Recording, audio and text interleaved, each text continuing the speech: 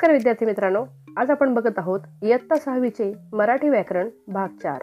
मागील भागात आपण सर्वनामाचे प्रकार बघितले। या भागात आपण विशेषण व विशेषणाचे प्रकार बघणार आहोत। विशेषण म्हणजे नामाविषयी अधिक माहिती सांगणारे विशेषण असते। नाम त्या विशेषणाचे विशेष्य असते। उदाहरण बघूया।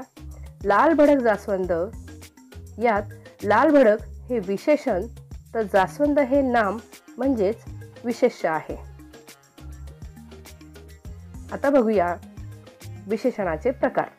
विशेषणाच्या प्रकारामध्ये 1 गुणवाचक विशेषण, 2 संख्यावाचक विशेषण, 3 सार्वनामिक विशेषण। यात आता आपण गुणवाचक विशेषण बघूया। गुणवाचक विशेषण नामाचे रंग, रूप, चव, आकार सांगणारी विशेषण असतात। उदाहरणार्थ बघा, बोरे आंबट असतात, इमारत उंच आहे। यात आंबट, उंच ही गुणवाचक विशेषणे आहेत। तसे बोरे आंबट हे चव सांगते, इमारत उंच हे आकार सांगते।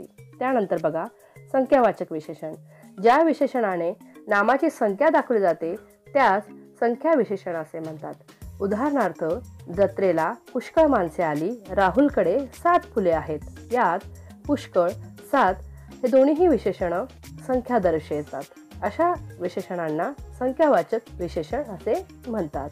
त्यानंतर बघूया सार्वनामिक विशेषण। सर्व नामांपासून तयार होऊन नामाबद्दल विशेष माहिती सांगणाऱ्या विशेषणांना सार्वनामिक विशेषण असे म्हणतात। लक्षात घ्या, यात सर्वनामांच्या मूळ रूपात बदल होतो। तो कसा? बघा, सर्वनाम आणि सार्वनामिक विशेषण। सर्वनाम आहे मी, त्याच्या मूळ रूपात बदल झाला माझा, माझी। तू, तुझा, तुझी। तूचा मूळ रूपात बदल झाला तुझा, तुझी। आता उदाहरण बघूया। माझी वही मला दे, आम्ही मैत्रिणी आहोत। यात माझी आणि आम्ही हे दोघंही सार्वनामिक विशेषण आहेत। असे आपण आमचा, आमचे असे अनेक विशेषणे बघू शकतो। पुन्हा भेटूया पुढील भागात। धन्यवाद।